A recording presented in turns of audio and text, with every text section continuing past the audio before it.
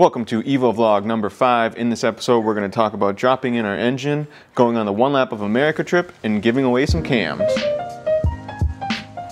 So we were able to get the engine installed. I'm pretty psyched that I was able to get that done since the last episode. I spent quite a long time just going through, bolting everything on the motor, getting a lot of the stuff on the back side of the engine bolted on, particularly because I know it's going to be a lot easier to bolt that stuff on when the engine's out of the car. So we put on our intake manifold and a lot of the hoses that go along with it. We obviously got our valve cover and everything on the front of the motor kind of back on, ready to go. That all took a little bit of time to get set up. And once I was able to get everything bolted onto the engine, the process began of taking the engine off the engine stand so we could get to the flywheel, bolt on our flywheel, bolt on our clutch. Obviously we need to align your clutch. When you put your clutch in, you need a clutch alignment tool so you can hold your clutch right in the center. It's particularly important on the EVOs, otherwise you're not able to put the transmission on in place. So really one of the hardest parts was actually getting the transmission mounted up to the engine. I don't think I actually had the clutch aligned just perfect the first time I tried getting it mounted, so I wasn't able to get it on.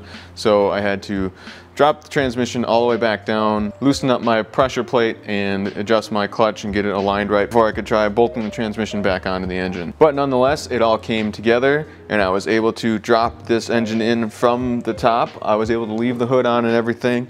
I just had my cherry picker and brought it in. I took a couple components off while I was setting it in just to make it a little bit easier so I had more room, and so I didn't actually have to remove the hood. As you can probably tell, I'm pretty excited that I got the engine in. It's pretty awesome that it's coming together. It's almost more like an actual car now, so that's cool. Still need a non-ACD transfer case, so I know pretty soon that's going to come up and bite me because I'm going to want to get that in fairly soon if I can find one. So the search continues for that. Special thanks to people from the last episode that messaged me about getting that fuel level arm and some other pieces for dropping the fuel tank and some advice on that. I really appreciate it. I got a couple comments to help me out. I got one person that's generous enough to send me that spare fuel level arm that they say they have, so hopefully I'll be getting that too. So you guys are awesome. I really appreciate the support with getting this all together. And really I appreciate you guys' support so much that I actually want to give back and try doing a contest. As you know from episode 3, these HKS 272 cams were in the engine and I didn't even know they were there. So I'm hoping to take my good fortune and make it your good fortune. I'm going to give these cams away. I have directions for that in a separate video that I've already posted, but if you missed that video, go back and check it out and see how you can win these HKS 272 cams that I'm going to give away. And tying into the cam giveaway is the One Lap of America trip that's going to be coming up. It's honestly going to put this project on delay for a while because that's going to be a long, grueling trip, but it should be well worth it. I'm going to be tagging along with a couple race teams. One of them you guys are probably going to like is the RS Motors built Mitsubishi EVO 9 that has been competing in the One Lap of America series the last 2 years. And 2 years ago it finished 3rd overall. Last year it finished 2nd overall. So a little bit of information about this One Lap of America trip.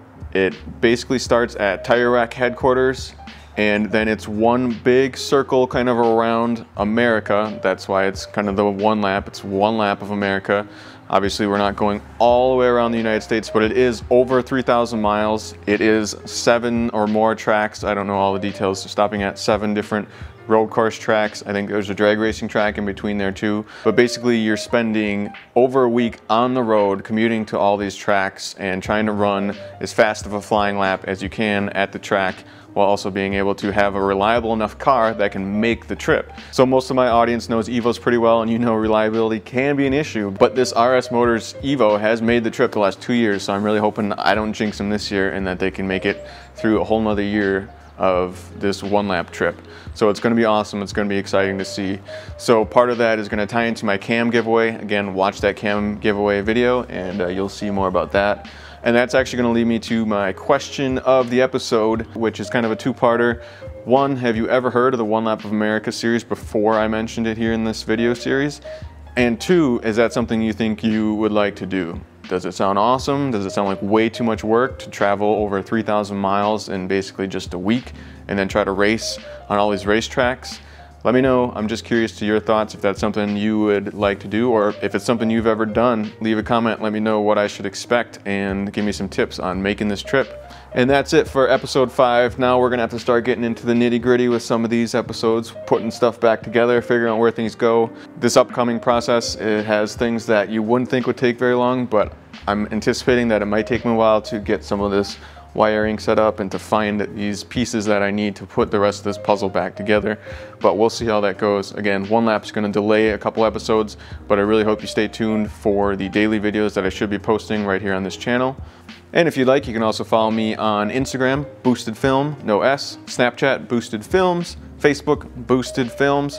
So if you want to follow me on any of the social media accounts, that'd be cool, especially for One Lap. I'll be doing hopefully a lot of Snapchat on One Lap. So if you want to see live action basically going on, you can follow that through Snapchat. So that's it, guys. Thanks so much for watching. We'll see you in the next episode. But like I said, I'm pretty special tanks.